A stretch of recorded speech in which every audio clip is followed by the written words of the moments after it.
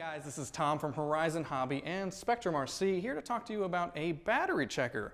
Not just any checker, this is the Spektrum Smart Checker. It is a smart checker that is for batteries, of course. It's for your smart batteries and more. So let's go through all the cool new features and how to use them on this video. If you guys have any comments, go ahead and leave them below. Okay guys, we're down on my bench here and I'm gonna go through all the different really cool features that are in the new Spektrum Smart Checker. It is the XBC100. This is the smart checker that we're talking about here today.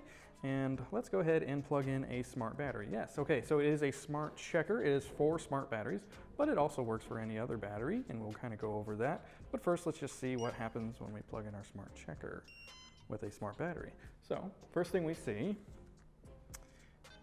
is here, we've got the main screen. So it kind of gives us an at a glance, and it's a little bright. So let's go see if we can't turn down the brightness for our camera here. All right, backlight is at middle. Let's turn it down to low. That's better. All right, so that's one cool function is you can change the backlight on it. So if it's a really sunny day, you can turn it up, or if it's too dark, or you're doing something like this and you're trying to shoot a video, you can turn it down. You can change the volume. You have some system information, hardware, whatnot, and the alarm type. So if it over discharges, or if you have a battery that's really low, it'll repeat. Our battery type, it already knows what battery we've got plugged into it, because it's a smart LiPo, and all that good stuff. You guys can see this, that we have all these different features, really cool stuff that we'll go through. So we've got the battery plugged in here. We can see that we have essentially a fuel gauge, 92%, and then you got a little bar here that will deplete as the battery gets lower. You've got the main pack's voltage and the battery's internal temperature. So if you aren't familiar, smart batteries, the Spektrum Smart Batteries has a little chip in it, and all the magic gets transmitted to your smart checker or your smart charger through this wire, okay? And then it's got a little pin there. So that will store information like the number of cycles, the number of times it's been charged, the number of times it's been over discharged or overcharged, or even overheated. And I'll kind of show you where those icons are at on the screen. So let's go ahead and let's plug in my 2-cell here just to see a difference. Give it a second. All right, so it shows us the 2-cell voltages there. They're at kind of a storage voltage. So what can we do with a smart battery? What's different? Well, if we press and hold this button here, and as you guys can see, these icons here, they may have, they're gonna move over. This is a pre-production unit. It's the one I have. I've been using it a lot. As you can see, it's kind of scratched up. But the arrows will be on top of these buttons. It is a touch interface. So press and hold, and then we'll go to the smart menu, okay? So this battery, the auto storage has been turned off. You could turn that on if you like, right here. I like to set mine to about 72 hours, just about 3 days. All right. So if I leave it fully charged and I forget to discharge it, it's gonna start putting a load on the battery to discharge it down to a safe level, a good storage level. You can change what the charge current is, you can change what the storage voltage is, and you can change what your charge voltage is. Now, it's not gonna let you go above 4.2. That might be a question that you ask. It will not. All right, and then exception record. If there is an exception with the battery, and what that means is if there is an event that caused it to over discharge or overheat, overcharge, things like that, it will be displayed here, okay? So, we'll go back to the main screen. So, we're looking at the main screen. We've got the cell voltage. All that data is getting transmitted through that smart line. If we tap down, it'll give us even more information about the battery. The battery is a LiPo, it's a 2-cell, it's a Spektrum Smart battery. 5,000 milliamps, it has a 3C charge rate and a 30C discharge rate. And you'll see the number of cycles there, it's all never been used. The number of over discharges, or overcharges, that's what that one means. Over discharges, and then the number of times it's been overheated, which of course is none because it's never been used. Brand new pack. All right, let's look at the other one. You can kind of see what those will say on this guy. This guy's I've been running in my Night Radian. Good battery for the Night Radian. So go down, and you can see it's got, well, maybe not this one, but I've used it once. It's got 1 discharge on it, or 1 cycle. So that's a pretty simple guy. That's probably the main thing that you're gonna look for is to see how many cycles has been on the pack, and then to see what your balance is at.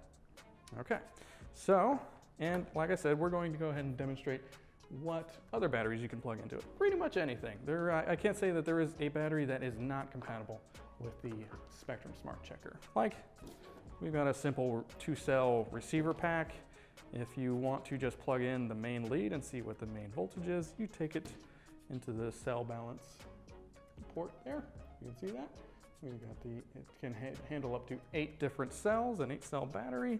We plug it into the first one, just designated where the negative is. So plug it in like that, it boots up, and it tells us that we're at 7.92 or so, somewhere around there. So, or if we want to just plug in the balance connector, of course we can do that. Boots up, shows us what the cell voltages are, and it shows us what the level of the battery is. Pretty simple, just like any other battery checker. And this is where we can change different things like what it thinks the battery type is. Now, it'll guess, yeah, but you could say that it's a LiFe or lithium or LiHV, things like that. So let's move on to the next thing. One cool feature that this guy has, that I use a lot, is it supports it has a USB port on the side for powering USB devices. So if you need to charge your phone or your Bluetooth speaker or your iX12 at the field or your DX6R at the field, you can plug it in there. It is a USB Qualcomm 3.0 supported device, so it can do fast charging, which is pretty cool. It charges my phone in about an hour and a half, which is pretty cool. I like that a lot. To do that, we don't have to have a smart battery. We can plug in any old battery. We can plug in, like I've got a 6-cell here. We can plug in an EC3 into the IC3 connector. And then we hit enter, and we can hit start. So it goes to this new screen here. This is just the time that it's been in USB charge mode. This is the voltage that it's putting out. That may go up and down depending on the device. The amperage that it's putting out, once again, depends on the device and things like that. All right, next cool feature is, let's skip over Servo Test, that's one of my favorites, is cell balance mode. So let's say we got a pack that's really out of balance. Let's see what this guy's at. Let's go back. Not terrible, but we can look here and hit start cell balance, and it'll start discharging the cells and balancing the cells out for you. So if you need to tend to some batteries, this is a good way to do that with your Spektrum Smart Checker. All right, and the piece de resistance, one of the coolest things is Servo Test mode. So this is a servo driver. This allows you to hook up to your buggy or whatnot that you need to try to get the endpoints right on without having to hook it up to your radio system, and you just need to quickly power something on. Like if you're building a big plane, this is a really good way to get your setup going without having to plug in your radio system. Such as, I'm going to go ahead and pull up a Carbon Cub 60cc wing, and you guys can see the different things that we can do with that. All right, so we've got a Carbon Cub wing here. So what I would like to do with my Carbon Cub, or really this is Steve's Carbon Cub, is hook up the aileron servo and test its limits to see, how much amperage we're pulling and the throws that we can obtain, and really if we just need to center the servo. It's a really cool tool to use with your Spektrum Smart Checker that I've got plugged in here. It's not going to put too much voltage into your servo. It's just a standard kind of 5-volt servo output for that. And we'll go ahead and plug that in. We'll kind of zoom in here. Another cool thing about the output driver here on the side here is that you can use that on ESCs too, if you need to change some settings on an ESC. So that's pretty cool. Yeah, we got a lot of wing here I'm working with. I guess I could have picked with a smaller wing. Let's do this. So, plug in your servo into this port here. So we see this got a servo checker port, or a servo tester port. There's a negative, a positive, and a signal, and then a little notch if it's got one of those funny little doohickey keys on there. Plug it in, tap the center button, and we'll go down to Servo Test. You guys might notice that there are 2 Servo Test menu here. So one is for your everyday servo, which is the 15-20 millisecond center rating, okay? And then the second one down is 760. That is for heli tail servos. So heli tail servos run at a different resolution, so to say. than your standard everyday digital servos or analog servos. Yeah, you don't have to use it with digital servos. It can be analog as well, works with any servo. All right, so once we're in servo test mode, you're gonna see a few things that are on this screen here. You've got an up and down, which is adjust position, as you can see here. And then we go up and down. And then you got fixed position. So if you tap it once, it's going to go to those extents. So be careful going to those extents. It is going to go to the furthest extreme. So if your servo is a pretty powerful servo, or you're not 100%, what the extents that it can reach are at, careful with that. This wing's already been set up, but you can kind of see. Let's tap it once. Oh, this is a fast servo. It's going to go to the max, and then if we tap it again, it's going to go mid, and then the max the other way. So you see this little number here on the right or the left-hand side, this number on the left-hand side. That is the amperage that the servo is literally pulling through the checker here, the tester. And the amperage right now is 578 MA, that's milliamperage, so it's about half an amp. You got to take the decimal point up if you want to make it an amp. So let's go to the other end. Oof. So now it's pulling about 1.5 amps, so 1,564 milliamps. So that's the full extent that way. All right. So if I were setting up a plane or a truck or a buggy, I would literally just kind of hold this button, and it's going to slowly move the servo. And I'm going to do it until I start to hear it kind of bind up.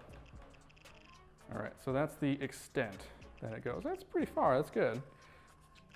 And then if you tap it, it'll go back to center. So we just kind of tap it once, woof, and it'll go back to center. All right. I'm gonna have to iron up his wing and clean it up after I get through here. All right, one last thing that you can do that's outlined by these double dots here is if you double tap it, it'll start cycling the servo back and forth or up and down, just like that. So you can kind of test its range and see, okay, if I'm going all the way down like this, we see that it's hitting about 200 milliamps. So it's not too bad. I think this servo's doing quite well. And if we tap, it'll go back to center. And if we want to exit, you just press and hold, outlined by that longer bar there. So that's one of the coolest features of the Spektrum Smart Checker that I really think is a very valuable feature on here. You can get checkers for real cheap that just have like a little dial on it, but this guy's got a digital display. It tells you the amperage that it's pulling from it. The price of this is really quite minimal when you consider that it's a really high-end battery checker built in with a servo tester, and it has a USB power out for charging your USB devices. Really cool stuff here. All right, let's give Steve his wing back. All right, so that's about everything that the Smart Checker can do right now. But one really cool feature about the Smart Checker is that it will have updates. If we find that there are any other features that we want to add to it, or if there's any bugs that we want to change, or whatever, you can update it using a USB cable, micro USB straight to the side there, and we could add features to it later. Another great feature, really value added proposition for you there with the Smart Checker. So if you guys have any questions about the Spektrum Smart Checker or everything Spektrum or Smart related, go ahead and hit us up in the comments below or hit us up on Facebook Messenger. We're happy to answer your questions. Make sure to like and subscribe to this video and stay tuned for more tech talk videos about smart and Horizon Hobby products.